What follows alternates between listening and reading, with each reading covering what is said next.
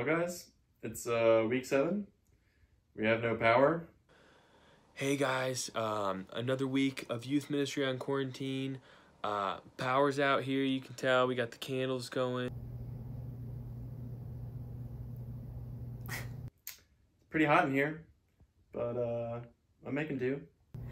Welcome to Youth Ministry on Quarantine, week 7.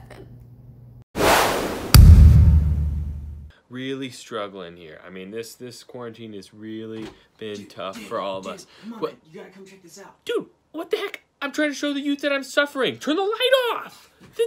God, get out of here. Like I said, really suffering here. No power at all. It's a real struggle.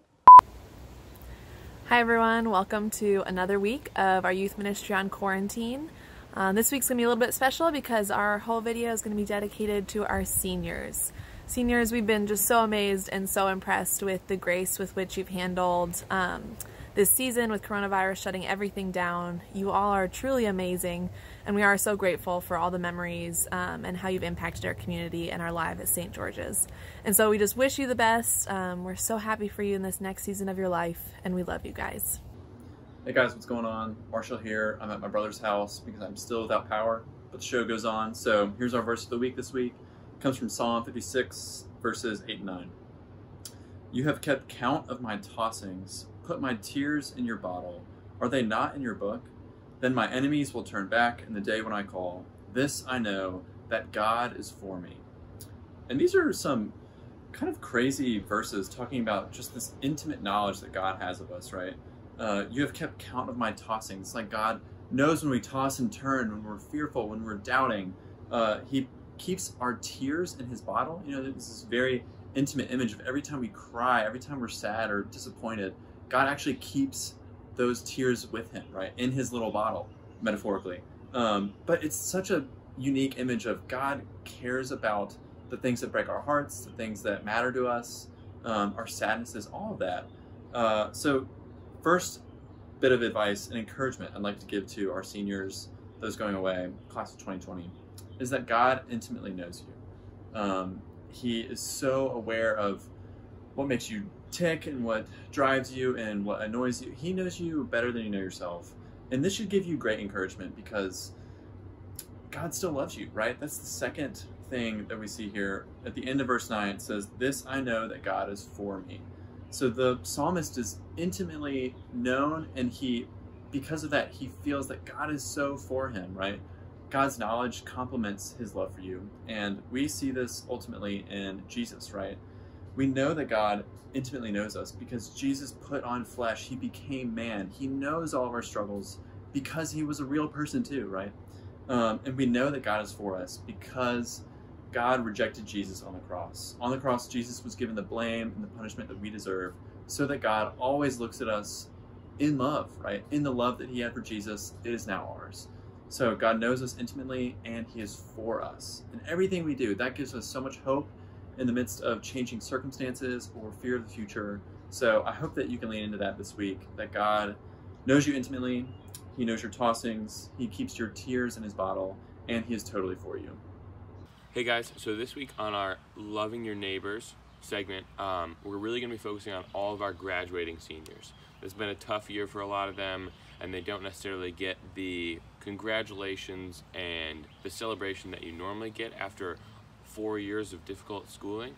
So we really want to appreciate and congratulate them this week. So our challenge, our task for the week is to find a way to show your appreciation and love to a graduating senior you know. Whether that's a cousin, neighbor, sister, brother, friend, whatever that is, find a way to either write them a letter, send them a card, send them some sort of gift, give them a call, shoot them a text. Just let them know that you appreciate them and congratulate them for the incredible accomplishment that they're celebrating as they graduate 4 years of school. So make sure you show love, show your neighborly love to a senior that you know sometime this week.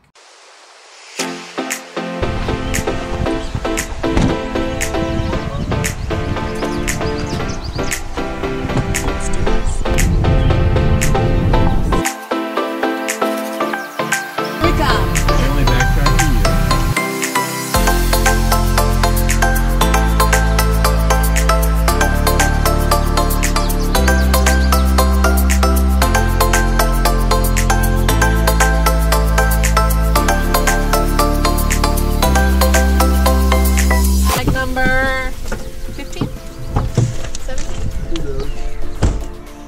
Marshall's given up. He bopped his head on the door. Food all day. Too many times.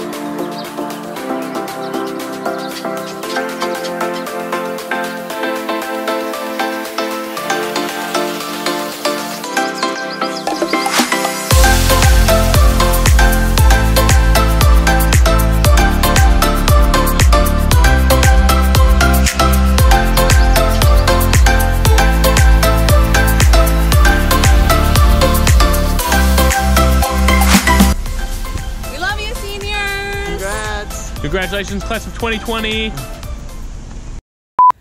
Also, we got to celebrate Youth Sunday this past weekend, so if you did not see that, please check it out. It's pretty awesome. Especially Spencer Grahovsky, well done on your testimony. That was really incredible to hear. We're so proud of you, and all of our seniors for that matter. And we also will have our last youth group this week, and we'll still finish up some Sunday school stuff, but then we'll be coming out with all new stuff for the summer. Daniel, you want to say what just happened? I was getting into the car and hit myself with the door. It doesn't happen often. It has happened. It was one of the most bizarre things I've ever seen. All for the seniors. I did it for the seniors, honestly. Drop-offs have been cut short.